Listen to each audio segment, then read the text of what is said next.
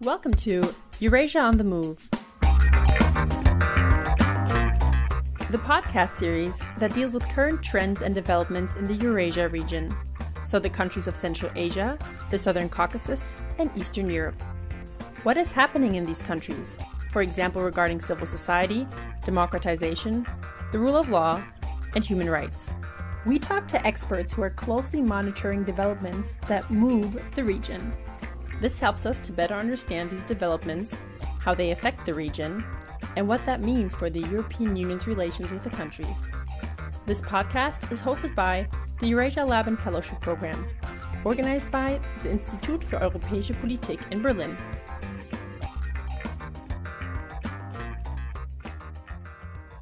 Hello and welcome to the second episode of Eurasia on the Move. I'm Yvonne Braun and I'm a research associate at IEP. I will be hosting today's episode where we will take a look at two countries of Central Asia, Kyrgyzstan and Tajikistan.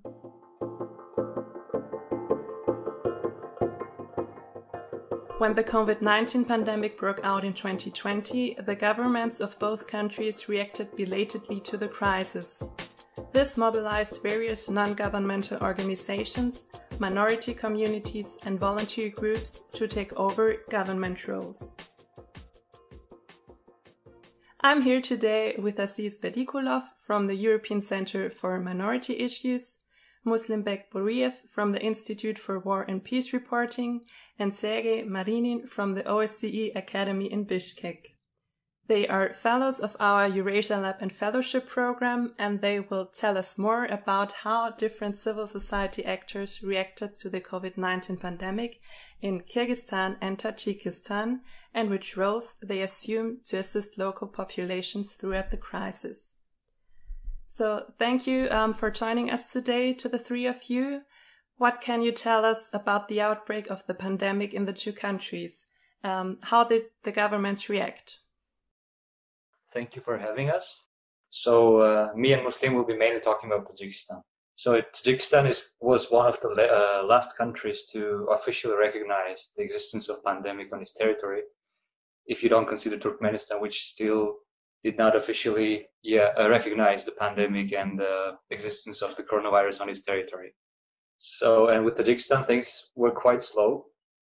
The first reportings of the COVID-19 related diseases were already taking place in March, and the government started implementing some measures while not officially recognizing the corona. So what has been done by that point was that people coming back from abroad were placed under quarantine and the borders were closed, so the air traffic was literally stopped, while at the same time mass celebrations were taking place. As you might know, Tajikistan celebrates Nowruz, which is the old Zoroastrian New Year. That took place in Khujand, the northern city, with the involvement of officials, with students, and so on. And then the day before the official World Health Organization delegation's arrival, on 30th of April, Tajikistan finally officially stated that there are 15 corona cases in the country. And then the numbers were going high. And while people were quite suspicious about the official numbers, there was a group who has established an online platform where everyone who knew of people who have died of corona could put their data there. So compared to the official statistics, the numbers on this portal were almost 3 times higher. But then later, this website was shut down by the government, and the official reason was that this website was distributing panic among the population, and that the only official numbers should be taken into account. By the end of the year, there were several measures, including the wearing of the masks and social distancing. But then at the beginning of 2021, in his first address, President said that there were no new cases registered so far, and that the coronavirus was literally non-existent in Tajikistan anymore. And but he still called the population to be vigilant, and that's the official position, while it's still unclear, because the coronavirus will not go in one day, right? And but the measures are very, very loose, and there's no social distancing. No one is wearing a mask anymore. But then yesterday there were some news that the new, how do you say it in English, that the new variant is now in Tajikistan too. And this is the situation so far. Then I will shortly talk about how the civil society reacted. So given the condition of the state not taking any steps, merely receiving the humanitarian aid from the international donors, the foreign governments and so on. So the NGOs and volunteer groups and also individuals who are not affiliated with any other organization and entrepreneurs as well decided to step in, decided to provide help for those in need, for those who suffered from the COVID, and also for the doctors who are working in the medical facilities who are not prepared for the pandemic. So the government also failed to provide them with the protection suits, with masks, gloves, and other items for the personal protection. So, and also, which is not less important, lots of people, not state actors, talking about NGOs and other actors as well, they were personally affected by the COVID, or maybe some of their friends or families were in need. So that's why they decided that actions need to be taken on the grassroots level. So not to wait for the government to undertake some measures, because it was senseless to wait for them. So they decided to self-mobilize and make some tremendous work, which is what was quite phenomenal. Talking about Tajikistan, where civil society was considered quite passive, what's considered having very little influence on the local communities and on the political decision-making as well. Thank you very much, Aziz and Muslim, for this insights, for this clear picture of the situation in Tajikistan. Sergey, can you talk about Kyrgyzstan? How's the situation here? Mm-hmm. Yes, absolutely. Apart from different modes of how governments reacted to the crisis, I've heard a lot of similarities with Kyrgyzstan, actually. I think both states in Central Asia lack state capacity in terms of curbing the crises. And obviously, the pandemics brought a lot of crises in lots of spheres. And it was unprecedented, especially considering the fact that we're only 30 years old since we got the independent, both states. In Kyrgyzstan, the former president Jeenbekov, he was not masking up. The public sort of image of his reaction was that, and some elites as well in Kyrgyzstan, were that this crisis is temporary and nothing crazy is going on. So everything is under control. And I think that's characteristic to many former Soviet Union leadership reactions. The first cases were registered on March 18th. And I think the first measures started appearing in March 15th, I believe. Yes. And so there was a quite strict lockdown that lasted until May 10th. A lot of problems happened, of course, during the lockdown because of the martial law that was introduced during that time. The government was basically shutting down independent media that was reporting. Also, a lot of businesses were shut down during that time, and no supporting measures were introduced, unfortunately. And up to this day, a lot of small and medium enterprises are still suffering. And just to make sure, they account for almost 40% of the GDP of the country. So that's a lot. Continuing what I said about shutting down the media, a lot of bloggers, like independent bloggers on social media, were also accused of spreading false information and fake news, so-called fake news. Even some doctors that were actually crying out for help on all available social media, they were forced to apologize for saying such things and for spreading false information, which was actually true. So during the lockdown, daily cases were around 10, 15 cases. And then when the lockdown was over in May, basically the spread of the virus spiked considerably. And at the end, the country saw massive cases and a lot of deaths during that time. So it was really horrible. Okay, thank you very much. I'm interested how the civil society actors come here into play, because you said the government did not much do to support, for example, enterprises, as you said. So How did civil society actors come into play here? Can you maybe also give a concrete example? Yeah, absolutely. I would say this: not only civil society actors, but active citizens, celebrities, people from sports, like everybody. There was a sense of like genuine unity in the society. One specific case that comes to mind: he's a social entrepreneur. Before the pandemic, he was just, minding his own business, thinking about his just doing some like voluntary stuff, but not on a serious level.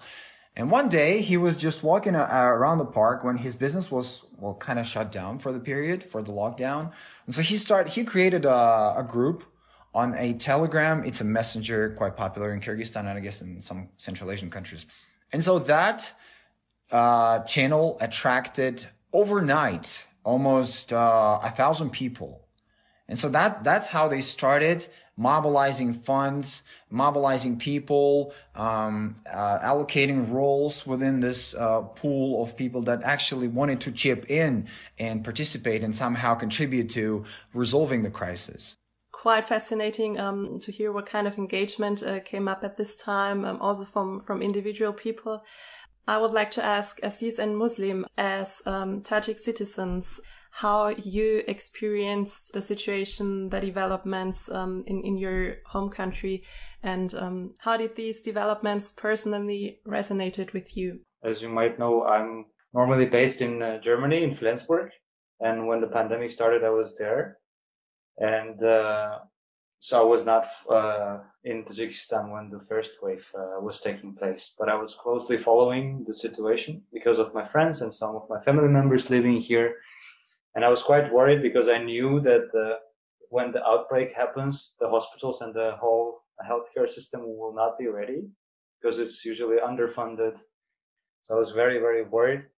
And I was quite stressful to follow because when you're far away, you always tend to exaggerate things. But then especially in May and summer, when some of the people I used to know have passed away, that was already quite difficult. I felt safer there in Germany because I knew if I would get sick, maybe I would be treated better. But at the same time, I was really worried about my friends and families living here because I knew if they got sick, they would probably be struggling to find medications and so on. As for me, I cared a lot about the bigger picture.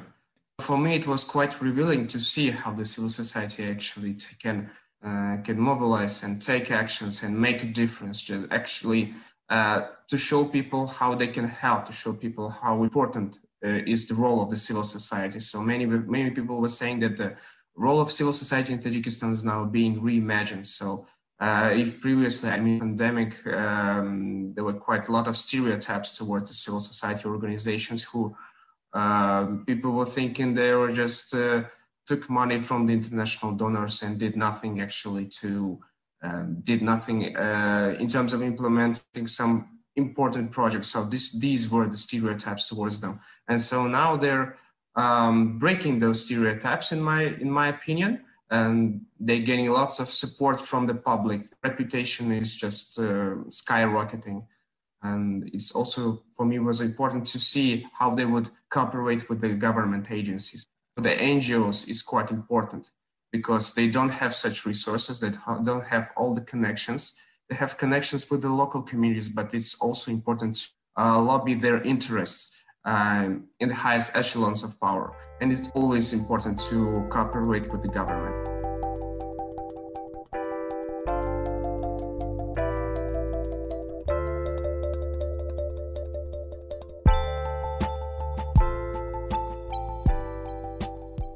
As you already touched upon your research project, of course, I want to know more about it. So maybe you can tell us something about the aim of your research project and the methodology you chose. All right. So basically the aim or the purpose of our research was to see how the non-state actors in general can mobilize themselves given the condition of the authoritative governments in the times of crisis. So we were basically focusing on how they were cooperating with the government and to build some categories on how how the NGOs, how the volunteers, and how entrepreneurs were building their strategies during the pandemic. This was the main mode of our work that we decided to stick to. We've been using quite a lot of sources, and for example, for the first part of our research, where we will talk about the policies that the governments were using, and where guys will be giving a short background about the NGO situation by the time of pandemic. What we have done is we mainly use the secondary sources. We did a bit of a content analysis to see what kind of rhetoric has been used by both governments when the pandemic was raging. And we also will provide some numbers of international assistance for both countries. And when it comes to the main content, to the interviews and the analysis of those, to prepare for those, we have developed a list of semi-open questions, specifically for NGOs and international organizations. There were different types of interviews translated both into English and Russian. And so we had more or less 10 interviews for each country with different NGOs, with volunteer groups, with activists and international organizations. And so this will be analyzed and used for drafting the recommendations, both for governments and maybe some EU bodies too. It's quite a straightforward methodology. Okay, I see. You mentioned some initial results. Maybe you can talk us a bit more through that, give us a bit more details. So for me, what was very interesting to learn is actually how, we already talked about it, how civil society organizations in Tajikistan quickly, how they have mobilized. And there's usually a stereotype about how civil society in Tajikistan is quite passive and how the room for them to mobilize and act even in the times of no crisis is quite limited. And I was really happy to find out this stereotype doesn't really have a basis, because as we already have talked, or you will probably see very soon from our research, that so many organizations have mobilized very, very quickly from the first days in different parts of the countries. Organizations dealing with really different issues of their nature was different. There were different type of volunteer groups, but all of them mobilized to provide assistance and seek for assistance externally. If I could also build my argument on what Aziz just said, I saw the same sort of tendencies within Kyrgyz society, and I was actually, there's another issue that I had in mind, and that was, I guess, a problem for civil society in Kyrgyzstan, is out-migration of well-educated youth and citizenry out from the country, mainly because of the instability and, as we saw, a third revolution already taking place in Kyrgyzstan. But also that's a sign of how globalized Kyrgyzstanis are, and how they all sort of mobilized, being outside the country, sending the money, sending the medicines, sending, I don't know, whatever resources possible to help their population within the country to curb the crisis. It was one of the things that really surprised me in a positive way.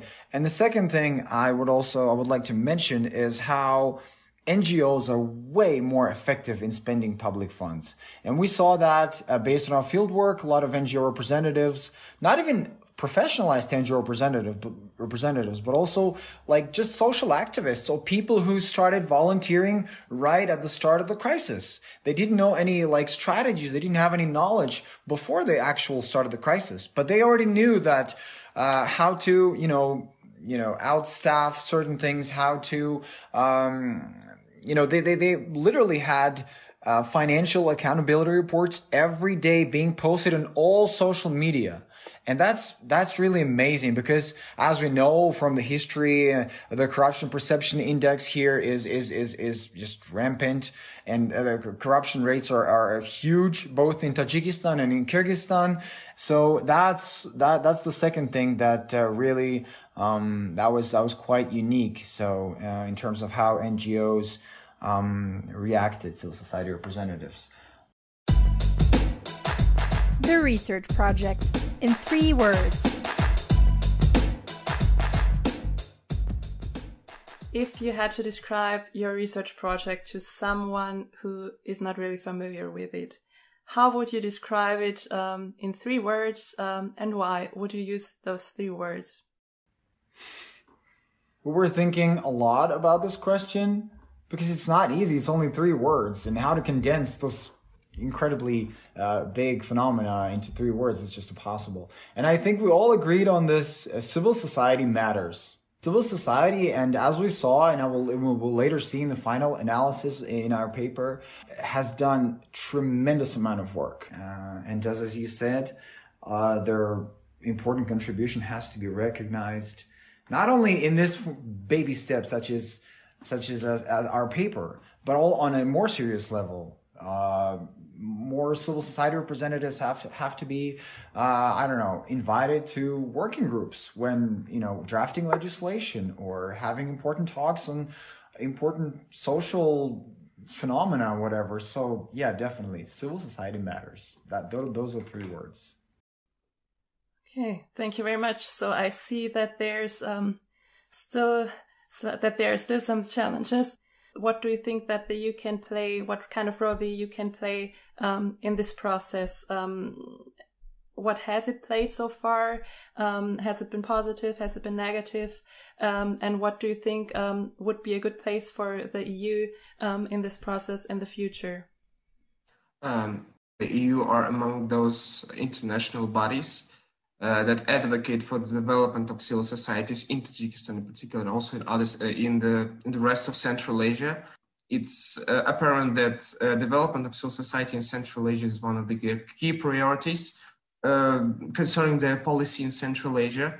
And so this is why we decided to to emphasize the role of the European Union. So that's why we'd like to bring some recommendations, some policy recommendations for them. The European Union needs to focus on the cooperation between the government bodies and the NGOs. So they need to work with the government a lot, stress this issue all the time. They have some negotiations with our government, and to stress the role of civil society is pretty much important. And it's actually the civil society proved itself being important, especially in the times of crisis concerning the pandemic. So this would be my take on that. And if I may add a little bit on what has actually EU done for Kyrgyzstan during the pandemic. And I mean, of course, EU has been one of the most important, basically, donor organizations, but also a normative power. EU has done a considerable job in training people. I think it's actually more than 20,000 people that have received online training on how to differentiate or combat fake news. So that's very important, because during the infodemic in the country, that was a tremendous problem. So that's very important. Muslim, you mentioned policy recommendations to the EU that you want to draw up.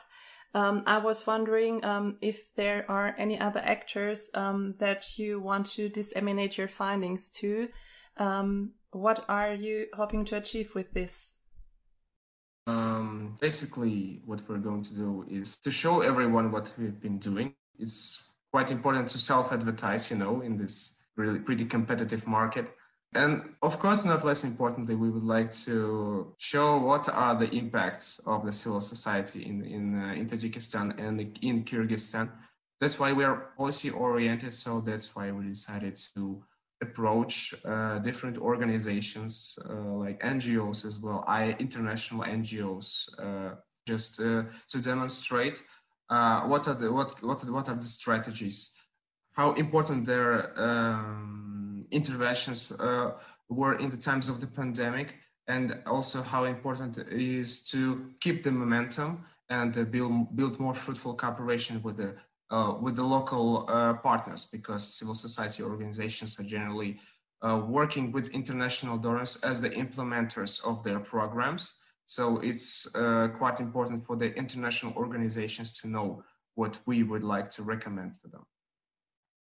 Yeah, just to add to what Muslim said, that we, of course, with the we will translate also the results into 3 languages. It will be available in Tajik, Kyrgyz, and Russian, in addition to English, in which report will be originally drafted. I think it's really important, as what Muslim said, to show that they had an impact, the civil society organizations, because I think it is essential for them to feel recognized, and also important that they feel the gratification that whatever they have been doing actually has been noticed by the government, by international organizations, also by external researchers as us, and not only those NGOs that we managed to interview, but also others that we will disseminate through different networks, that they see that actually there are different NGOs who have mobilized during the pandemic. That will be serving for them as an example, and that they will be more active and so on. It's just important to see that whatever they are doing is not unnoticed. I think it's also very important. Yeah, that's great. I mean, especially having your results available in different languages will obviously increase the outreach. That's great.